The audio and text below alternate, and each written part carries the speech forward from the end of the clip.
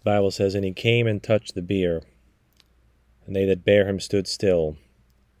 And he said, Young man, I say unto thee, arise."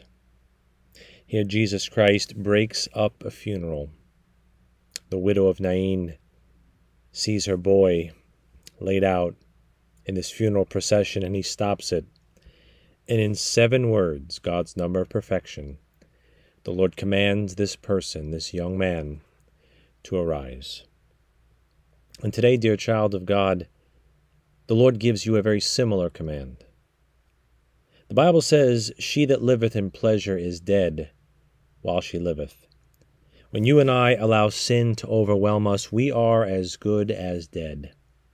When sin overtakes us, we are like that man walking in that funeral procession. The widow is weeping, the world is watching, and the Word of God, Jesus Christ, commands and says, arise. In other words, dear child of God, rise up today.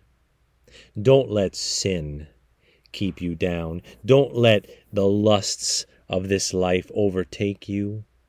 Don't allow those vices and those weights and those besetting sins to take you out of the race. The Bible says, "Awake thou that sleepest, and arise from the dead, and Christ shall give thee light." That's not talking about a resurrection. That's talking about a resurrected life. You getting up from the muck and mire of your own mistakes. You rising above the pig pen that you have inhabited far too long. And today, heed the command of your Savior to rise up one more time. A just man falleth 7 times and riseth up again. Child of God, Jesus Christ is coming. He's coming to bring life from the dead in truth. May he bring you some spiritual life from the deadfulness of sin and all of its wake. May today be a day that you rise up one more time.